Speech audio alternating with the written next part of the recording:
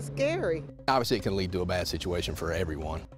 Shoppers beware. Surveillance pictures show thieves taking what they want and then violently attacking anyone who gets in their way. Now, even though cameras are all around in these stores, police are saying that shoplifters all over our area are getting more brazen. And now officers are concerned for your safety. Our Tina Terry is live with more on how the thieves are getting away and the warning from police tonight.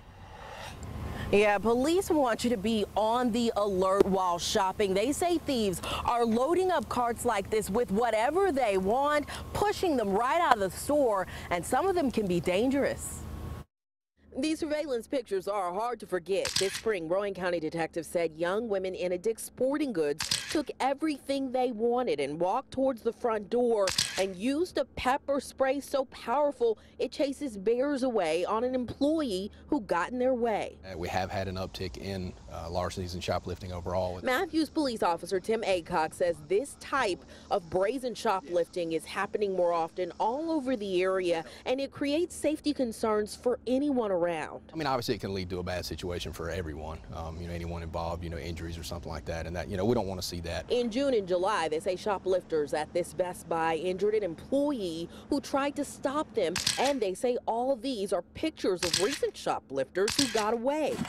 We call it push-outs, where a lot of times, the thieves will go and they'll load up a shopping cart or just, everything they can carry in their arms. In Pineville this week, police arrested Arielle Moore, saying she loaded up at this Burlington coat factory, then punched a loss prevention officer who tried to stop her. Officials believe she's tied to a group that uses bear spray during store thefts. That's kind of scary. Tonight, police are warning shoppers to be on alert and to stay safe if anything goes down. Get out of the way and call 911 as soon as possible.